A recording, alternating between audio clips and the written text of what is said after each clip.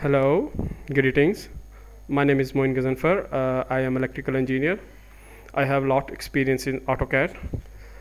From my last videos, there are many reviews and many questions that from where you can get the blocks or electrical symbol in AutoCAD. So in my opinion, it is better that you draw all the electrical symbols by yourself. But if you want to took these symbols from the AutoCAD library and you have installed AutoCAD electrical, simply open a drawing like this. I'm clicking on start drawing. Here above you can see the option of insert. Click on insert. Then here below you can see the option of design center. Open design center.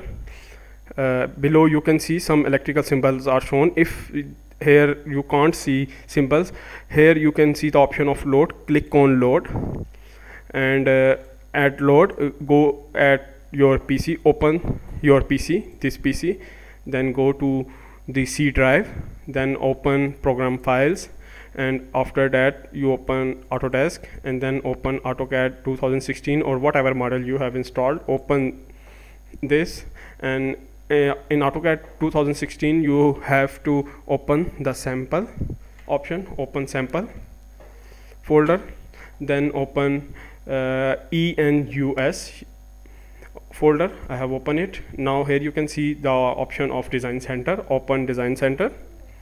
Here you can see a lot of files which are having many symbols. If you want electrical circuits, as you can see here, first file is analog integrated circuits. When you open, some in analog symbols of electrical will be opened, and below you can see the basic electronics file, and below you can see the electrical power symbols file, and you can have HVAC symbols from here. I am going to open electrical power file. Simply click open, click electrical power and open. Below you can see a file is this type of menu will be open. Open the blocks. Here you will find the symbols. In this way you can reach the symbols in the library, which is default from Autodesk. Simply click and hold and take this symbol on your workspace.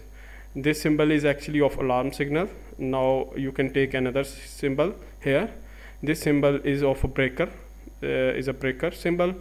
Here you can see many symbols. In this way, guys, you can open in default symbols available in AutoCAD library. Thanks for watching my video. Please subscribe and like my video, and ring the bell and press the bell icon to see more videos. Thanks.